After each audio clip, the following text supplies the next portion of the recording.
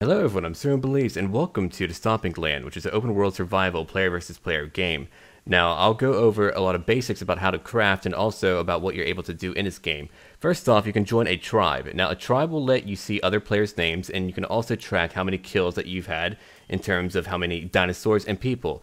Now, from that point, you can also kill dinosaurs for their meat, or you can also potentially tame them and ride on their back. Now, I'll go over that later too. But for the moment, I'll teach you how to craft. So there's a variety of items that you're able to make and even buildings. I'll begin with weapons. Now over here I have my spear.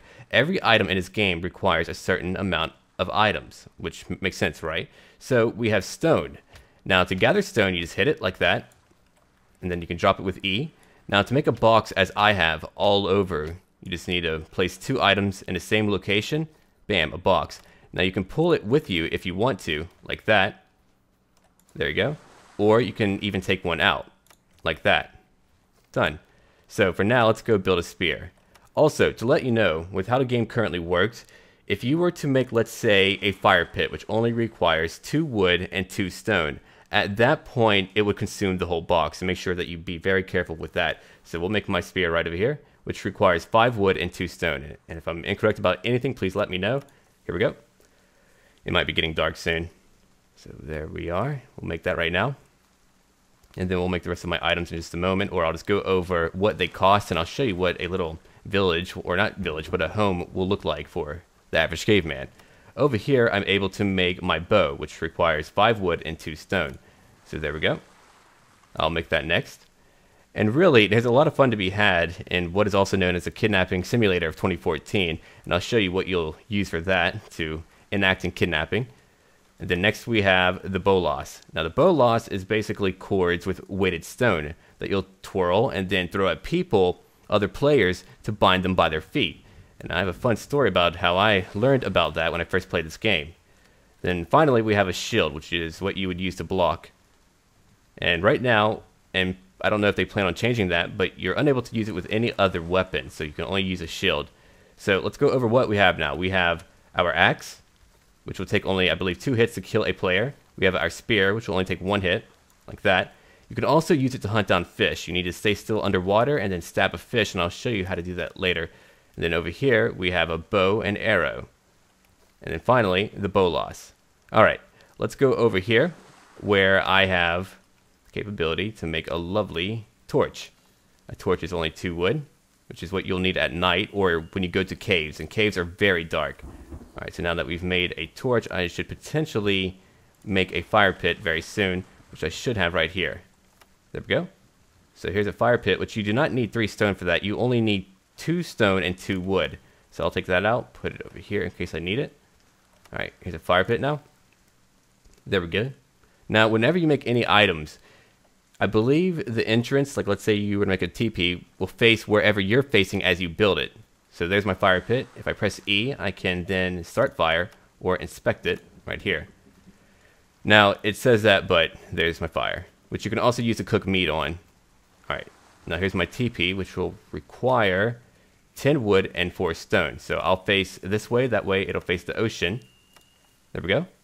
And now I have my own home. Now, a teepee is what you need to respawn instantly. If you don't want to randomly respawn, you need a teepee.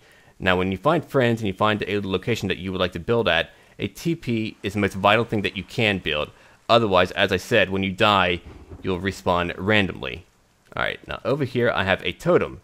Now, as I said, you're able to make a tribe in this game. You can't really do too much with it yet, other than just really tracking your other friends and also keeping track of your kills of dinosaurs and humans. So here is my totem.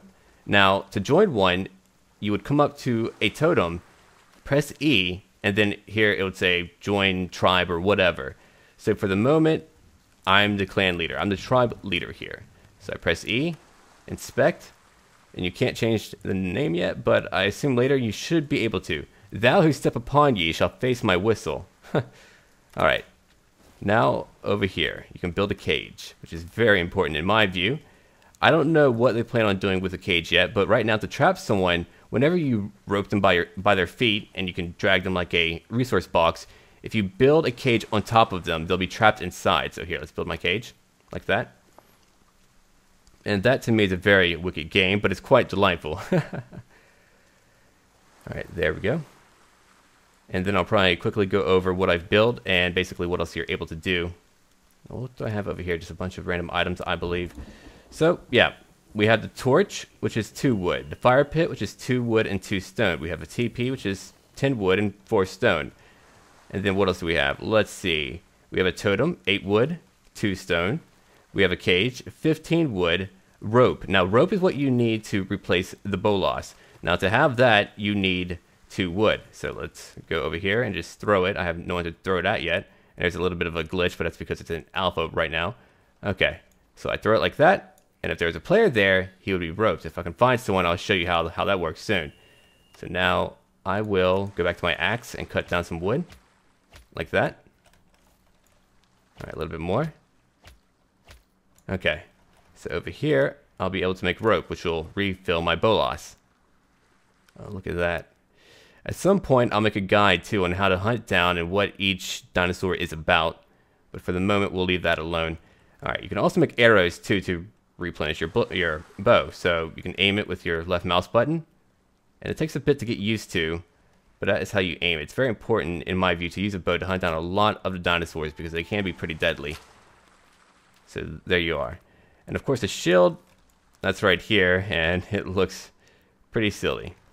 Well, that's all the basics that I have for right now. And in a little while, if I find someone, as I said, I'll show you how to tie them up and potentially murder them. Well, those are the basics of crafting, and if you have any questions down below, make sure that you ask me if you would like to.